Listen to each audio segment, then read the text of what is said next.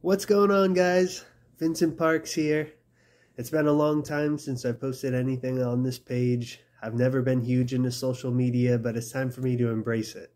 I'm ready to start giving you guys weekly content, whether it be nutritional advice, how to break down certain exercises, and even how to work with specific injuries. Anything that'll help you guys achieve your own health and fitness goals.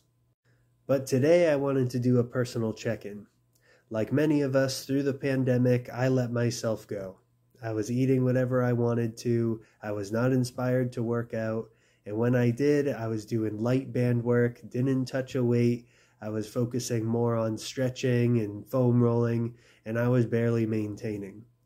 And meanwhile, I started to feel really bad, not just in my body, but also emotionally and spiritually.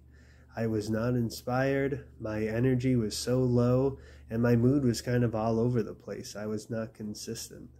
So back in July, I had enough and I was ready to make a change.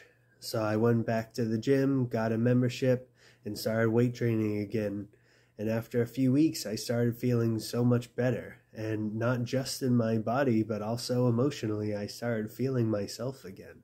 And going through that process really helped me remember that our health and fitness should not just be about how we look on the outside, but how are we feeling on the inside, how we deal with our stress and our anxiety of our everyday life. And with that being said, I wanted to let you guys know that I have a renewed passion for my own health and fitness, and I want to do what I can to help you with yours. So keep an eye out for new content. Thank you all so much for your love and support, and I hope you all have a great day, and I will see you on the next one.